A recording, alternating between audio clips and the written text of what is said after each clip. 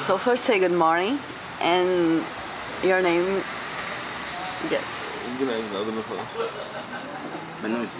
Tabii sen. Adım Enver. Bir şefte çalışıyorum.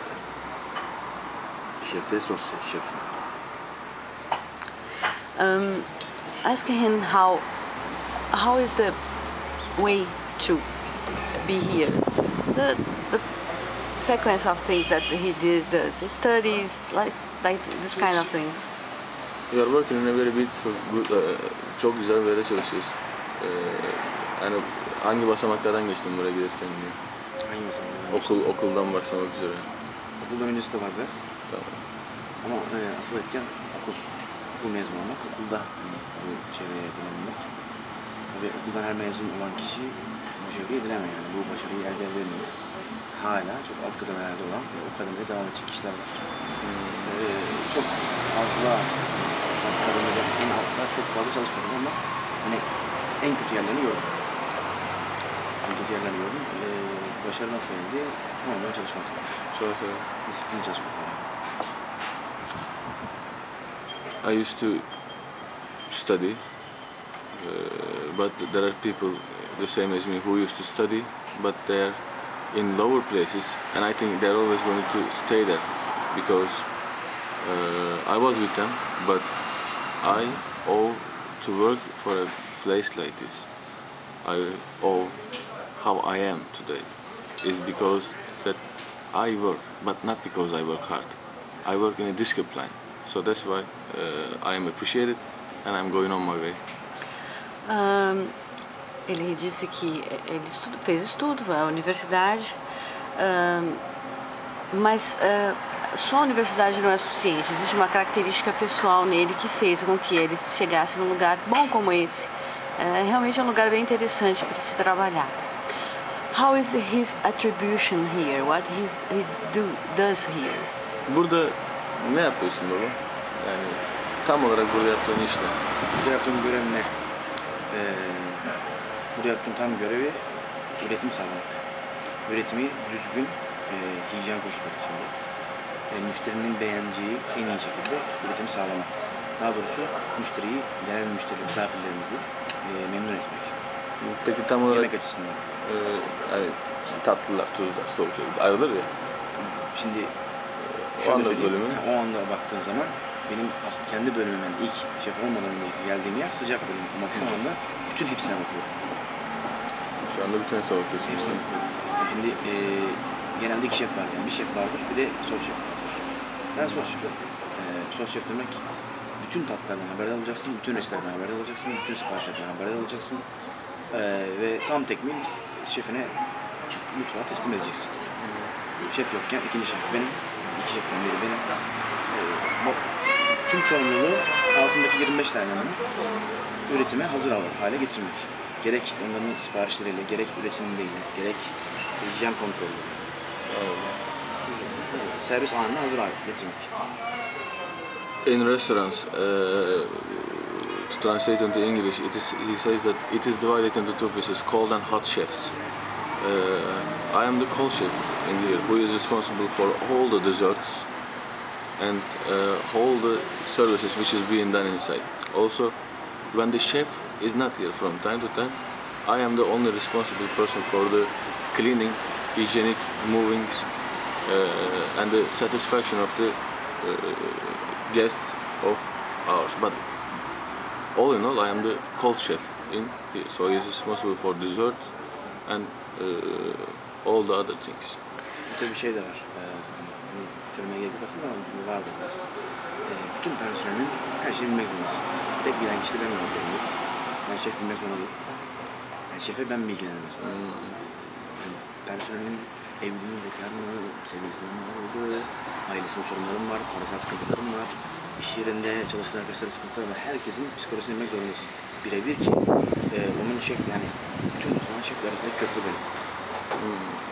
Actually, I am the bridge between the big chef and the employers in here, because you need to know if she's break up with his boyfriend, if he is having problems, if other one is having another problems with money, because these problems need to be sent to the chef by me. Then I can be the bridge and we can solve the problems easily. As atribuições dele aqui são cuidar da parte fria da coisa, das sobremesas, do serviço, da qualidade do serviço. Ele também substitui ou faz às vezes do chefe principal quando esse se ausenta. Ele é uma ponte entre os funcionários e o chefe principal. Enfim, ele tem uma série de responsabilidades, não apenas como chefe, mas também como gerenciador do pessoal em volta. Now asking him about the people that usually come here. Buraya gelen insanların portföyü ne genelde? Nedir? Neye gelenlerimiz var. Ekonomik olarak bakarsak en üst seviye. Mesela Ali abi. Ben gencim. Bulunduğu mühit yüzünden sanatçıların çok uğradığı bir yer, futbolcuların çok uğradığı bir yer. Ekonomik açıdan da çok zenginlerin bir yer. Çok orta kesimin buradaki bir şey geldiğini düşünmüyorum. Ama hani başka bir şurada yerlerde seçtim ama şimdi de daha orta kesim. Ama işte damak tadını iyi bilen kişilerin geldiğini düşünüyorum. They have some other branches in the name of Big Chef in other part of the city, Istanbul, in some shopping malls. But this part of Istanbul is highly occupied by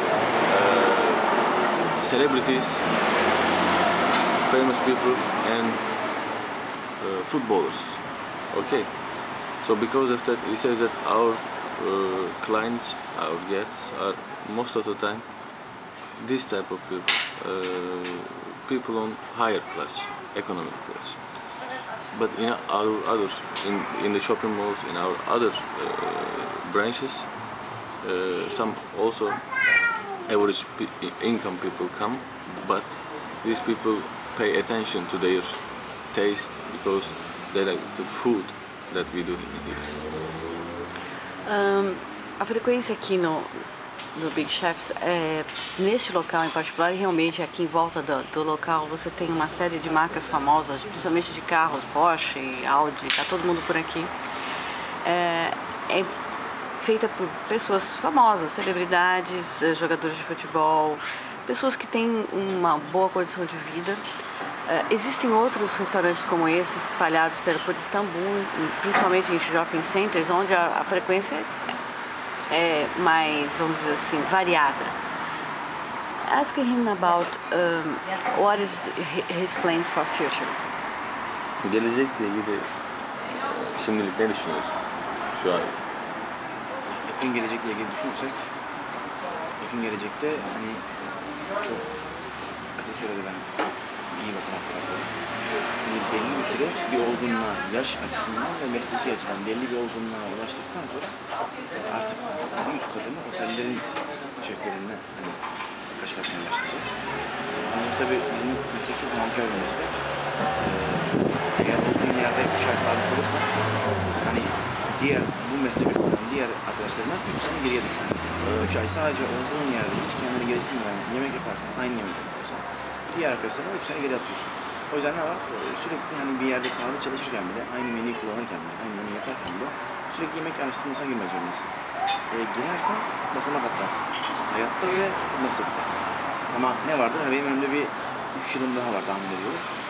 3 yıl sonra bir basamak daha böyle hani otel şeklinde, güzel bir otel şeklinde yapmayı düşünüyorum. Actually, it is not very good for this kind of business to be stable, to be stagnant, because the more you do the same things, the more your friends, maybe your rivals, pass away from you for 3 months, they pass away 3 years. But for the time being, I prefer to do this for a while, but in 3 years of time, okay, by visiting some other places, by seeing what people are doing, I'm going to also try to improve myself, and in 3 years I see myself in a very good hotels as a big chef. Ele realmente é uma pessoa viciosa, interessante, eu gostei disso, eu já tinha percebido isso nele, foi por isso que eu escolhi ele para fazer essa entrevista.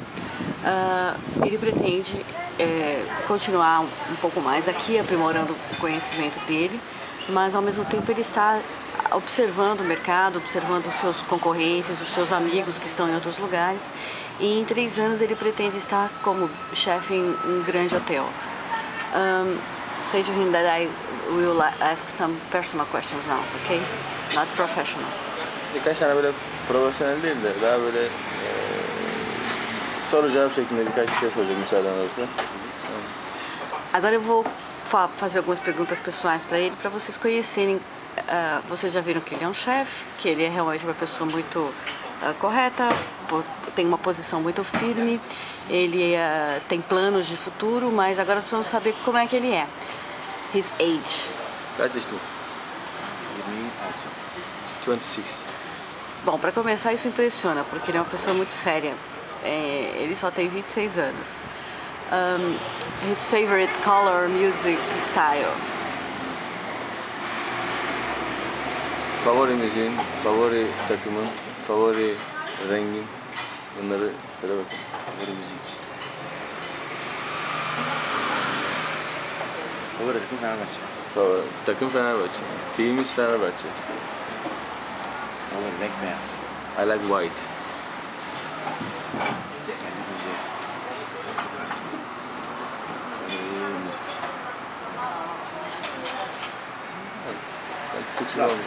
Rock music. Türk rock. Turkish rock music. Turkish? Rock music. Oh, ele gosta de rock turco, muito legal isso. A cor favorita dele é branco e o time dele é óbvio, é o Fenerbahçe. Mais uma pergunta. How he faced Turkey as a country? Türkiye'de yaşamakla ilgili bir şeyler söylemesini rica etsek. Yani vatandaş olarak yaşamak. Türkiye'de daha çok yaşamak. Hani herkesin kendi toprağı kendine çok iyidir ya. Ama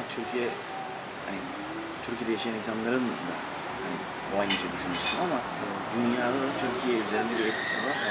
Ben gayet memnunum yaşamaktan. Yurt dışından da gelen insanların benimle aynı bölgede yaşadığını zannediyorum. Sadece gezmek değil, yaşamak için can atan binlerce insan var yurt dışında yaşayan. Ama Türkiye'de yaşamak isteyen çok insan var yani. Bizden daha çok. For all the people in the world, their own country is good country.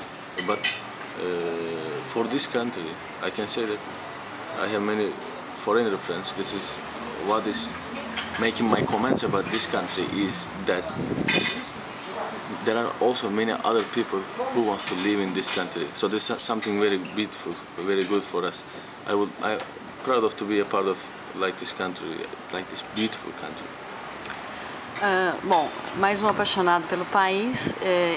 Ele tem uma visão mais ampla, ele vê outros países como países interessantes e, pelo que eu entendi, ele olha para esse país como um país com um futuro, com uma posição interessante no futuro. Asking him to send a message for the young people from Turkey and all over, mainly Brazil. Okay? Şimdi o Brezilyalı, ama biz Türk'üz. Hem Brezilyalı hem Türk aslında ama özellikle de Brezilyalı genç insanlara yani bu işte olup olmaması önemli değil. Böyle bir mesaj göndermek istedim. Ne göndereyim? And say that it's important to say something that can people to improve herself, young people, that sometimes is a little bit, you know. Gençler ve bocalar, yani bocalayan insanlara karşı değil, bocalayan gençlere karşı. Ama azimli çalışmak isteyenlere karşı. I think you're talking about this business. No, because he was a kind of example, the people with object. He's so young and has a direction in life. Hayatta savaşmayı bırakma. Hayatta savaşmayı bırakmıyoruz. never give up fighting in the life. I said one sentence. He said. Eu acho que isso é importante. Ele pensa exatamente como eu. Não desista de uma boa briga, ou seja, não saia do seu caminho. Trace e vá em frente. Thank you for him. Çok teşekkürler. Ben teşekkür ederim. Sağ olasın.